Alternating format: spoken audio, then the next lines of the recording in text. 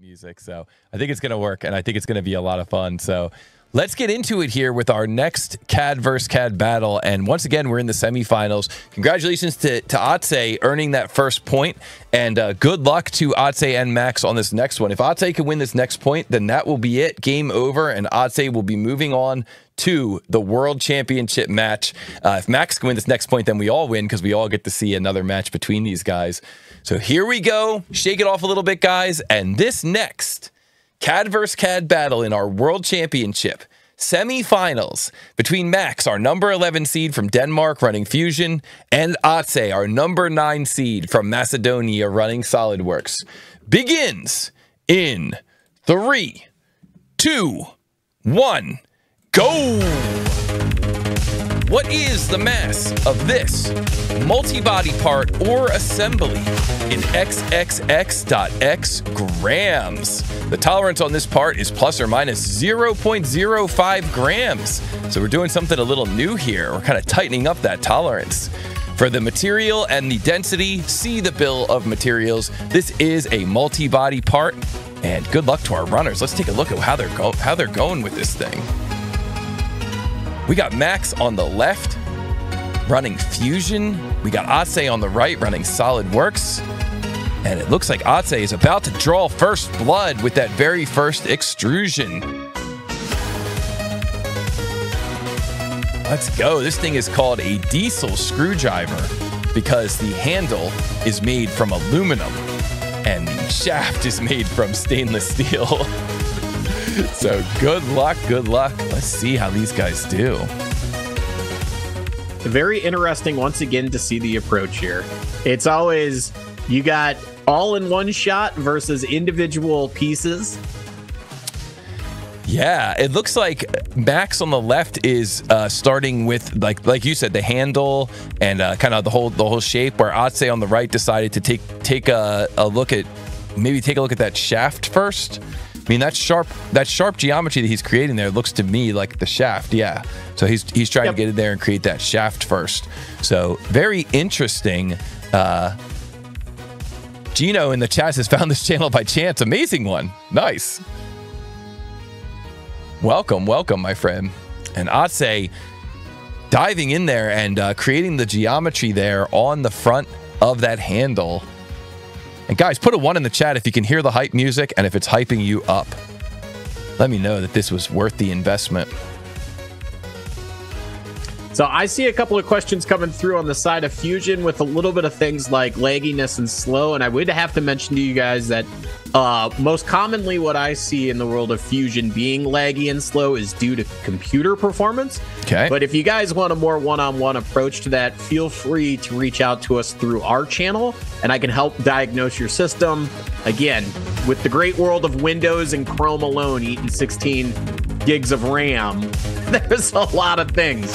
It's the great thing about Solidbox at the end of the day is, you can get that stripped down and lightened up right out the box. Yes.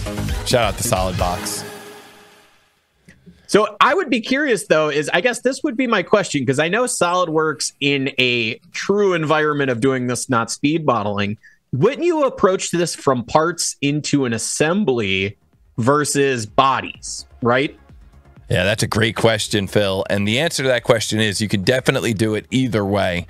You could do it as individual bodies, and it's, SolidWorks, just like Fusion, like a lot of the CAD systems out there, allows you to model as multi-body and then turn it into an assembly, multi-body, and leave it as multiple bodies.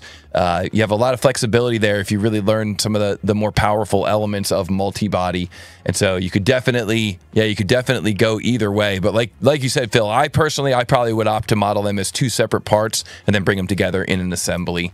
The thing is, in the case of this model, and in the case of a lot of the models that we see here in the tournament, when they are multi-body, there are often interrelationships between the components. The depth of the depth of the shaft might be related to the hole in the handle, or there may be some other things that are going on. I don't want to give away too much, but there may be some other things going on with this drawing that might actually make it advantageous to do it all as multi-body.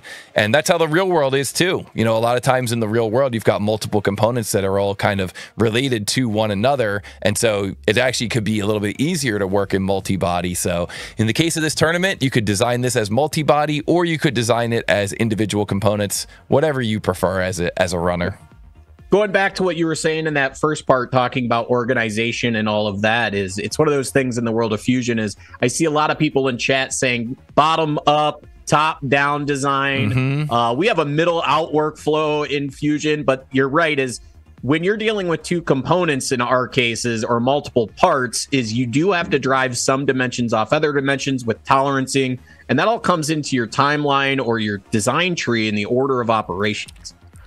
Well, we just saw Max go through and assign the materials to his components in Fusion. I think we might end up seeing an answer. Max comes in with an answer, 225 grams, and that is not correct. 225.5 would be his answer, and that is not correct. So Max is going to need to look at that drawing and try to figure out what he missed. He's now burned off one of his available two answers.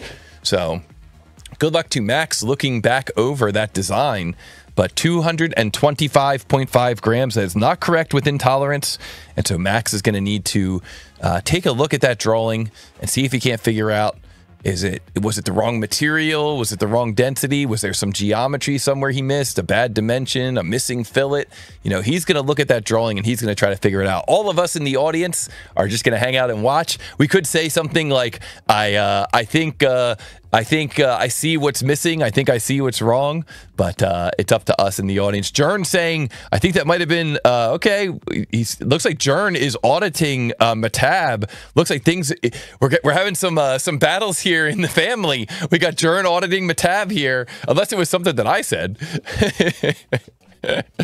Okay, and Otse coming into the chat with an answer, 226.98 or 227 grams. That is not correct within tolerance.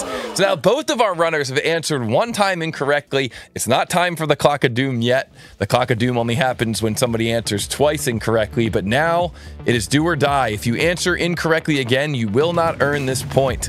And so Otse has a chance to close down the entire competition to move on to the championship. Max has a chance to kind of tie things up. And so both of our runners are now re-examining the model, re-examining the drawing, and trying to see if they can't figure out, what did I do wrong? What was I missing? And it's very interesting. This is an interesting drawing. And if you guys have the screen capture, or if you need to, you go back. And Max comes in with an answer, and his answer is 198.9 grams. And that is not correct. And so, guys, we bring out the Clock of Doom. Now, Otse has been in this spot before, and here he is again. If he can answer this correctly with the Clock of Doom on, then he will move on to the championship. He's got 4 minutes and 45 seconds. The Clock of Doom is upon us. Max has answered twice incorrectly. Otse has answered once incorrectly. And now it's going to be up to Otse to look over the entire model and see if he can't figure out what he was missing, what he did wrong, and see if he can't answer correctly. This is where there's a lot of pressure. It's really, truly up to Otse to win or lose this battle. What's going to happen, Phil? Honestly, I think from the angle of what I can see on what you have overlaid right now, I have a feeling I know exactly where both people are struggling. Yes, I agree. Wow. So both of our runners were really anxious to get that answer in there. And both of our runners now need to look at their models. Of course, Max is only looking at it for a point of pride. But Otse, 3 minutes and 45 seconds. He's trying to look over all the dimensions. He's trying to look over the drawing. These are not easy drawings, okay? This one is another tier 5. Had a couple of tier 5s here today. Well, actually, I guess we've had one of each. We had a tier 6, we had a tier 4, and now we have a tier 5. Otse is going through the model, trying to figure out. Thomas Spiel says, how can I participate? I'm from Argentina. So the participation is open to everyone, but you have to qualify for our tournaments, and our next tournament is going to be in January 2026. You can also join us on episodes of Model Monday Live, and you can visit us at tootalltoby.com/tournaments to learn more. Great question.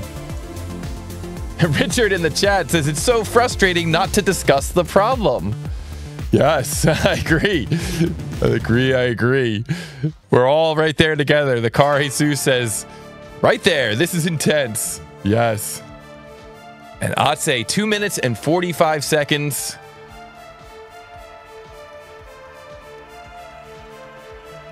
Good luck. Good luck. Yeah, it's funny because people in chat are just wanting so hard to scream it out that I think we need to set up and do a Too Tall Toby. A challenge where I do things wrong and let the chat say what it was. I think honestly we need a live watch party in your area. Yes. Oh yeah. I like the sound of this a lot. I always get it wrong. You're in Philly or you're in Pittsburgh? That's right. Yeah, Philly. You're in Philly. All right. So I might be up your way near December time frame. Okay. Let's make it happen, my friend. 1 minute. I do bring a projector and everything with me if you want to do a watch party in Philly.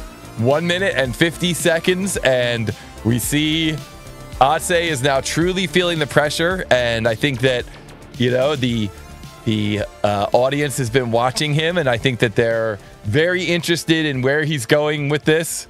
One step away from a heart attack, says Elena. Okay, this is intense. Bump up the music. We got a request here to bump up the music a little. Watching with my son for the first time. Big shout out to Jack. Big shout out to Jack. I'd say 1 minute and 14 seconds left. See what he does with this thing.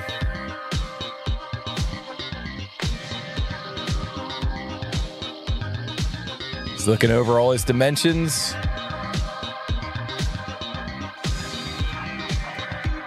He's thinking about it. Of course, the YouTube chat will probably block him. The Fusion YouTube chat will probably block him. And